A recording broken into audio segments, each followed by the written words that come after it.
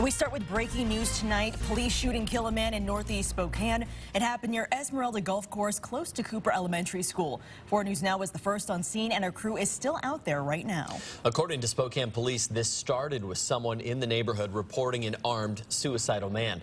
Police say the man had 2 firearms. His friends were able to get one away from him. Witnesses told police it looked like the man was pointing his weapon towards them. Police arrived shortly after, and that's when the shooting happened. Our Nikki Torres has all the information on this breaking news story you saw first on 4 News Now.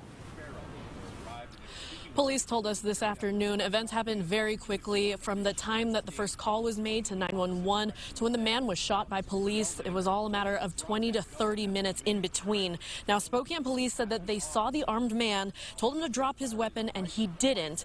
And they say it looked like he was in a shooting position, and that is when the police officer fired. It all happened near the neighborhood near Cooper Elementary School, and I spoke with several neighbors in this area, and each one of them tell me it's a really quiet neighborhood. There are a number of families who live around here, and the most crime action they get is drivers speeding down the street.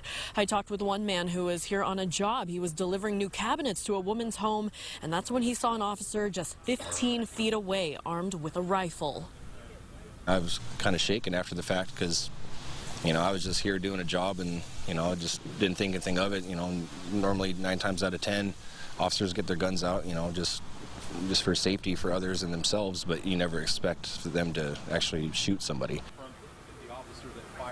The man was pronounced dead at the scene. Investigators are still working through specific details of what led up to the shooting, and the shooting is still under investigation. Police did recover a firearm at the scene, and body camera video was on and recording. Video will be evaluated along with other witnesses' statements. The man who was shot along with the officer have not been identified yet. This is a developing story. Stay with 4 News Now as we learn more. Reporting in Spokane, I'm Nikki Torres, 4 News Now.